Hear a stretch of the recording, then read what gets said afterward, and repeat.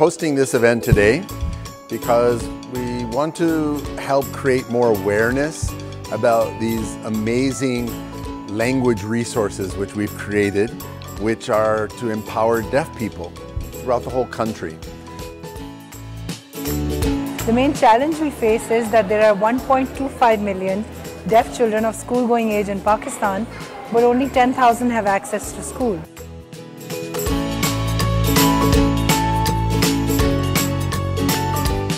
So Deaf Read Schools has been functioning in the past 20 years in these 7 cities over the last 5 years to impart education, parent training, teacher training and vocational skills training to deaf children.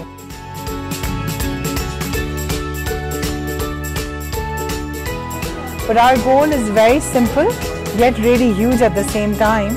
It's to reach out to those 1.25 million students who don't have access to school, language or resources. The reason we're working here today is because we want to showcase Pakistan Sign Language. This is the first time that we've been able to give Pakistan Sign Language to all of Pakistan.